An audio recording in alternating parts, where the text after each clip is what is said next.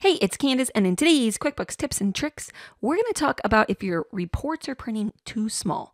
So I recently received a question where somebody was asking, hey, I don't understand, my profit and loss seems to be printing fine, large enough, but when I try to print a payroll summary, it's too small. So what you want to make sure you're doing when you're printing any of your reports, we'll go in the payroll summary, so reports, employees, payroll summary, is when you go to print this, so let's print this for last month.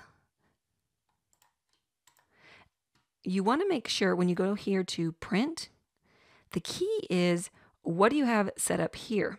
So if you have this check mark to say fit report to one page, what it's going to do is going to make it super, super small. So if you're finding that your reports, any reports are printing way too small in QuickBooks, especially payroll reports, you typically have this little check box checked. The other option you can do is if you want to change the font size that's actually printing on the check, you can go under File, and when you're in printing the check, whichever way you go to print the check, when you go to print it, so let's just say it's a pay stub even, you're going to choose your time frame. Say you're already in there, but you want to make it larger. Once you click print, right here under fonts, you can actually choose under font to change the size right here. So if you want a bigger size on printing, you can choose to do that.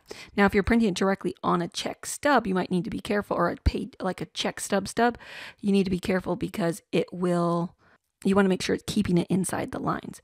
But on a paid check stub or a pay stub, it's on blank paper, so you should be okay. That's another way you can change the font size if you need it.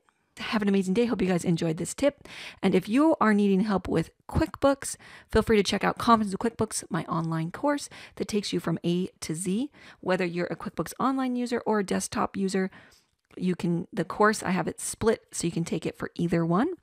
Or if you are frustrated and you can't get something fixed in QuickBooks and you need personalized one-on-one sessions, I'll put a link up above or down below.